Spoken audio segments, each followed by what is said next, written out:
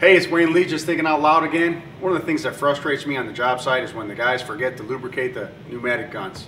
It's really important for preventative maintenance to make sure you're adding the correct lubricant, the right amount. We add 2 drops in the morning and 2 drops at noontime. That way we're reassured that the unit's getting the proper lubricant.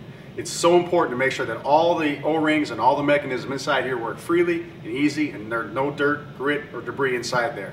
Make sure you check with your manufacturer. Each manufacturer has their own lubricant. It's important to match that up. It's also important to match up your PSI on your compressor. Too much air, not enough air, you're not going to set that cleat or that staple correct. Get that all in order. You'll have a great time nailing down hardwood, and you'll have a good day at it. That's Wayne Lee, just thinking out loud.